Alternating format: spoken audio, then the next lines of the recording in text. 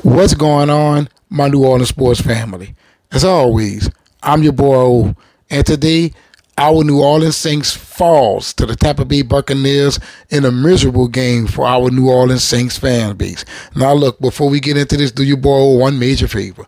If you believe in getting loud and also you gotta fight, that means you love talking about the Saints, you love talking about the Pelicans, so we have something in common. So why don't you hit that subscribe button? And after you hit that subscribe button, make sure you hit that notification bell. And don't forget to hit that like button to help me out with the algorithm, baby. Now let's get into this topic, ladies and gentlemen.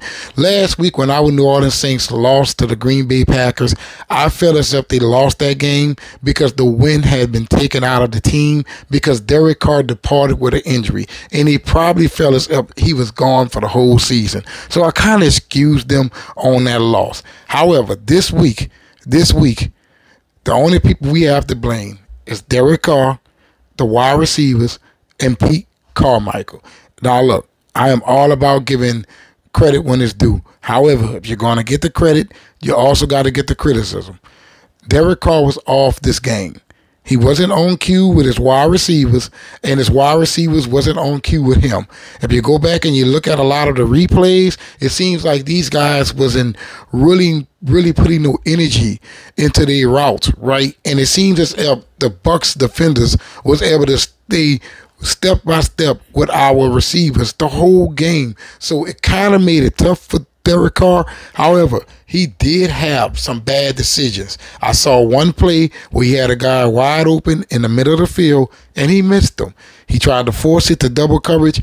Thank God it wasn't picked off. But hey, you got to do better than that, Derek Carr. We're 2-2 right now. 2-2.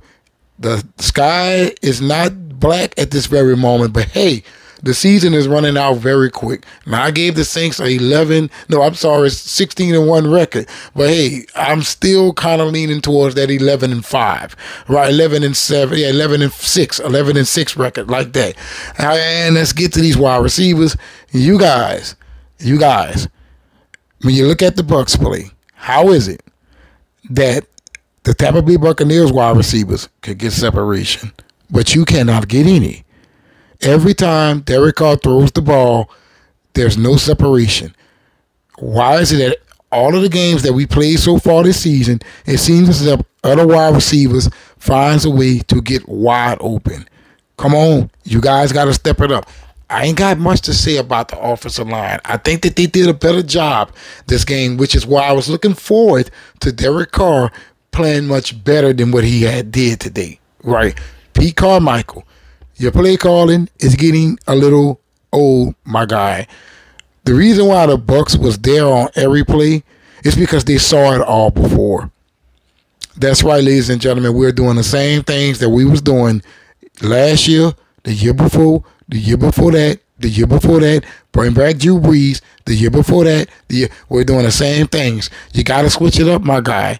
You got to switch it up. And when it comes down to trick plays, there's a right and wrong time to call them. Today, you call a trick play, and it cost the Saints. It cost the Saints. It also seems as if Derek Carr plays better when his plays are not scripted. Right? I don't know if you guys have noticed that or not, but it seems like when the plays are not scripted for Derek Carr, he seems to be a little better. You know, like the hurry up offense, 1 minute drills, right? You know, the sky is starting to fall and the game is almost over. You got to go up the field, no huddle. That seems to be Derek Carr's strengths. Now, when it comes down to our defense, you guys did good for 75% of this game, but I'm not going to get on you guys at all. You played tremendous, right? Of course, something's going to give when you're on the field all the time, right? All of the time you're on the field. There's an hour of football, right? Out of that hour of football, the defense might have been on the field for 40 minutes. They're tired, ladies and gentlemen. So when it comes down to what we need to change, we need to change our execution on offense, because at this very moment, the offense is what's holding this team back. That's all we need, is this offense to turn the corner, and we there, baby.